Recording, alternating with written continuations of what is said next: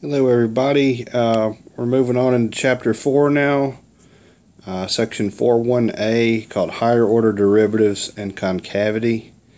So before we get started, let's talk about this higher order derivatives, what they mean by that. So previously, we've had, a function y equal, whatever it happens to be, 4x cubed. Okay. When we took the derivative of that,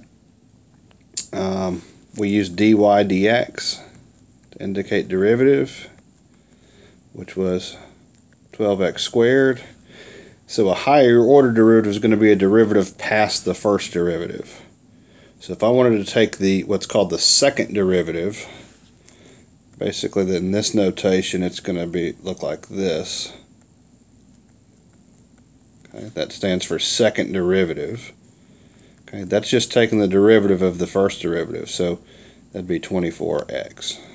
Okay, so this notation I've used here is called Leibniz notation. It's a common notation. You'll see if we were using the just regular old function notation, then we typically use prime notation. Okay, so f prime of x as normal is 12x squared, and if I want to indicate second derivative, I just have two prime signs. It's called f double prime. Okay, so this is typically the two notations you would see. Leibniz notation here on the left, and function notation here on the right. But either of them mean the same thing. So a second derivative is simply the derivative of the first derivative. That's all it is. Alright, now concavity. This deals with literally the shape of the graph. Okay, so if something is considered concave up, basically the graph is going to look something like that. Okay, so think of U shape being upward. If something's concave down, it's basically going to look like that. So we think of like an upside down U. And I'm talking while I'm writing and it's messing me up here. Concave down. Okay. So in essence, instead of looking at increasing, decreasing as we did in 3.4, we're going to use the second derivative in the same fashion to get concave up and concave down. Okay, so that's what we're looking at. Alright, now let's look at some of the questions here. So the first few questions, they're just asking you for f double prime of x.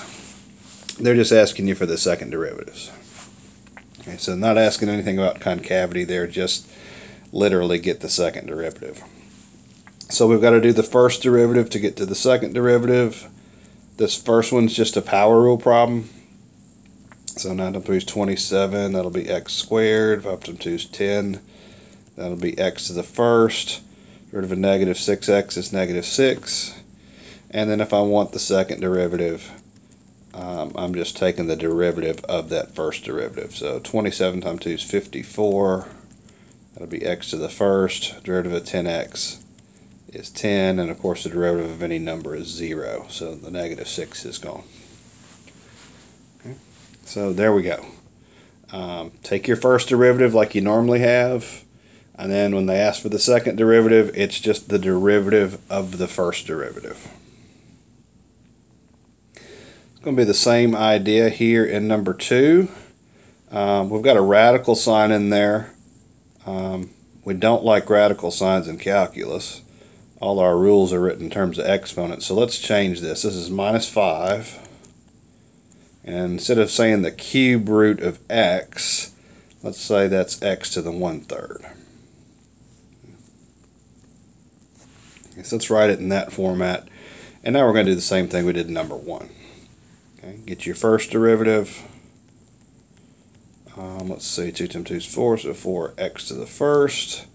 Negative 5 times 1/3 is negative 5/3. x to the 1/3 minus 1 is negative 2/3. Again, just using the power rule. Derivative of negative 5 is 0, so that's gone. And now we got to take the derivative of this to get to the second derivative. So the derivative of 4x is 4. We want to multiply negative 5/3 times negative 2/3 for the next derivative. So negative is positive. 5 times 2 is 10. 3 times 3 is 9. So we got 10/9. X to the negative 2/3 minus 1 is negative 5/3. So again, we're just using the power rule on both of these. It's just in the second one we had to deal with that fractional exponent.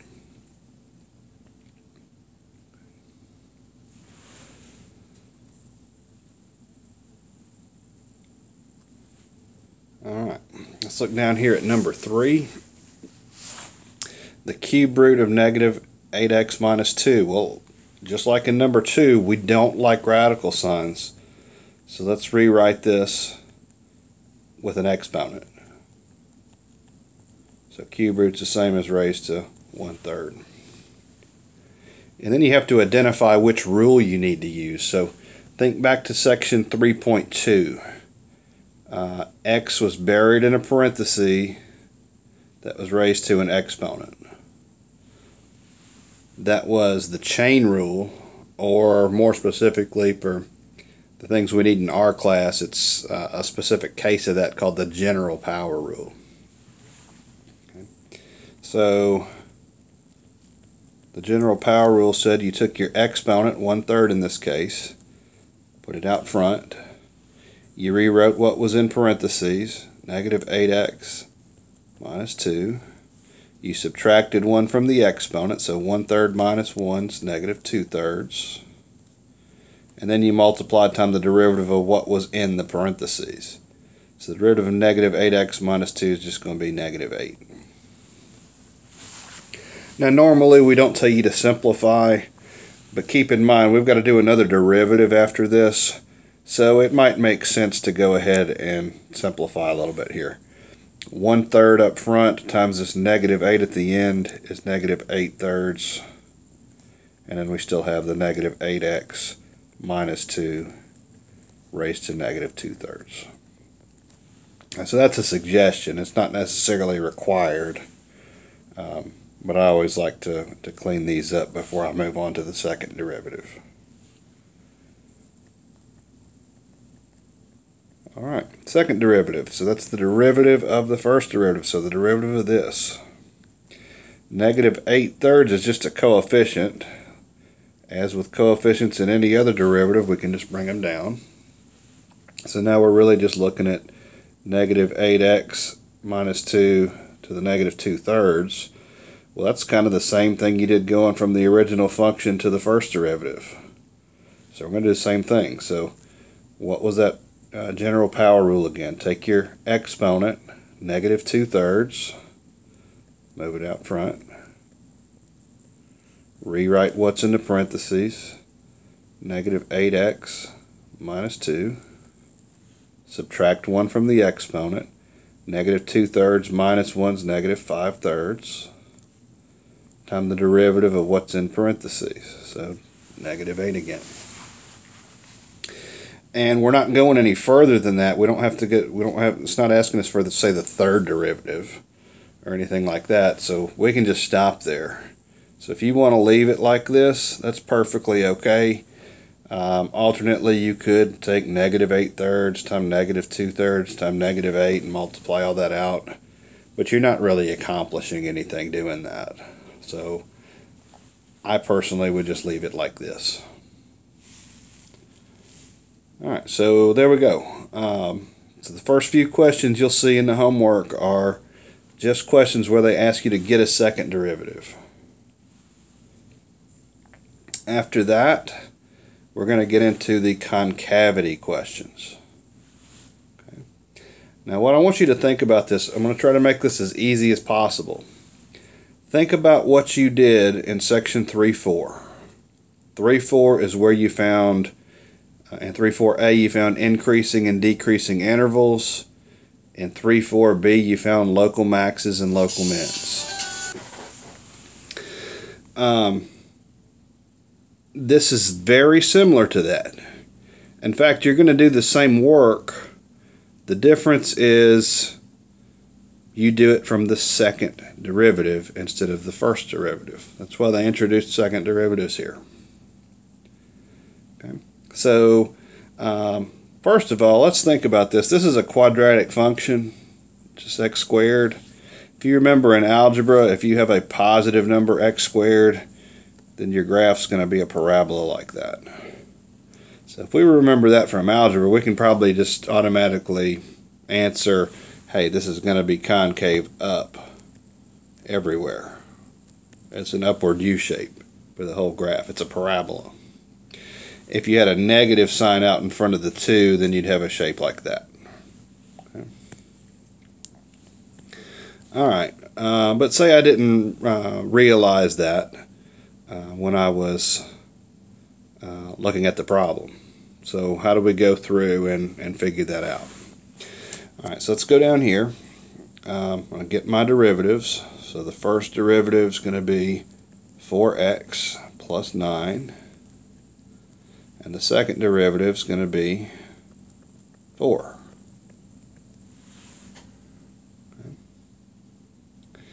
Alright, we're going to set the second derivative equal to 0 and solve for x.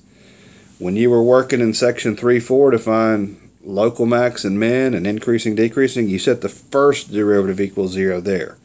Again, this is the same process, but you're doing it for the second derivative instead of the first. Well, if I set the second derivative equal to 0, I don't have an x to solve for. Which means my number line is not going to have a divider anywhere. It's just going to be one interval from negative infinity to infinity. Okay, so remember we tested values. We plugged them into the first derivative to find increasing, decreasing. We're going to plug a test value into the second derivative here to find increasing, decreasing. So I want something to plug into the second derivative. What do I pick? Well, literally anything. The interval goes from negative infinity to infinity, so I can literally pick any number. So I don't know, pick 0. Okay. If you plug that into the second derivative is right here, you're still going to get 4. Doesn't matter what number you plug in, you're always going to get 4. This is positive. Positive out of the second derivative is always going to indicate concave up. Okay, so we see it's concave up from negative infinity to infinity. We don't have a concave down interval, so there will be a button that you can click on Hawks that says never concave down. Alright, step 2, points of inflection. Okay, so literally what an inflection point is a point where the concavity changes from up to down or vice versa. Okay, so in other words, to have an inflection point, this graph would have to change from concave up to concave down. But again, we don't have a concave down interval, so we don't have an inflection point. Okay, so an inflection point is just where the concavity changes.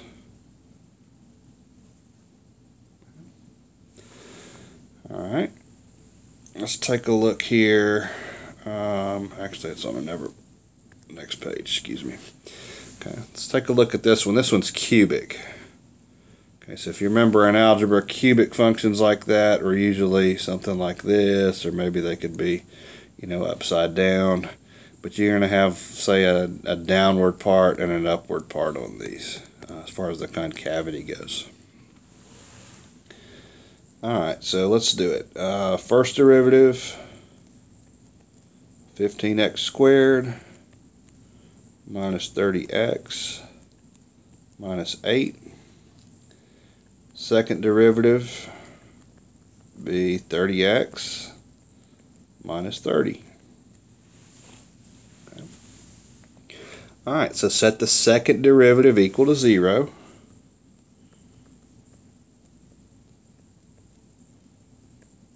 And solve for x. Okay, so unlike the last problem we weren't able to solve for anything there. We're actually able to solve for x here. So we've got 30 equal 30x. Divide each side by 30. X is actually going to be 1.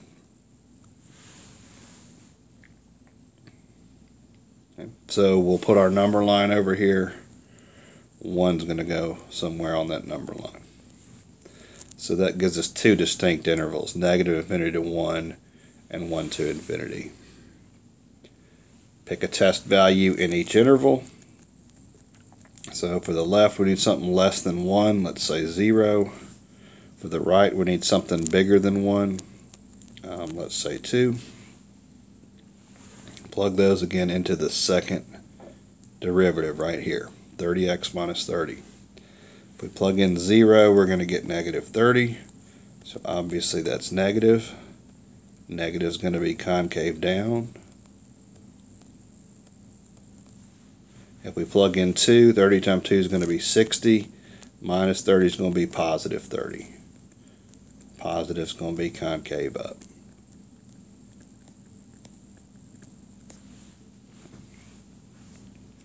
Alright, so there we go. We can go ahead and answer number 1. Concave up is this right interval over here going from 1 to infinity.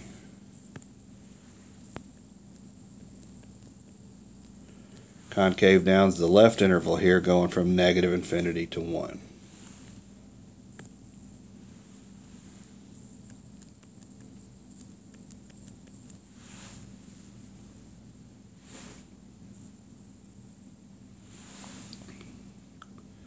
Okay, so there's our concavity.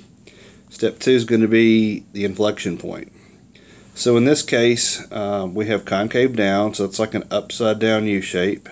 Then we have concave up, so it's like an upward U shape. So our graph's going to look something like this. So right here in the middle, that concavity changes, in this case, from down to up. So we have an inflection point there. That inflection point, I'm just going to call it IP for short here. That inflection point occurs at that x value we found. So it's 1 comma something. All we have to do is get the y value. So going back to algebra, how do you get a y value? Well, simply put, y is the same thing as f of x. So we go back to the original function, plug in 1 for x, and we'll be able to calculate y. Okay, so let's do that here. Give myself just a little bit more room. Okay, so y equals f of 1. Okay, so looking at the original function here, 5 times 1 cubed is 5. Minus 15 times 1 squared is going to be minus 15. Negative 8 times 1 is going to be negative 8. Minus that 1. So you've got negative 10, minus 8 is negative 18, minus 1 is going to be negative 19.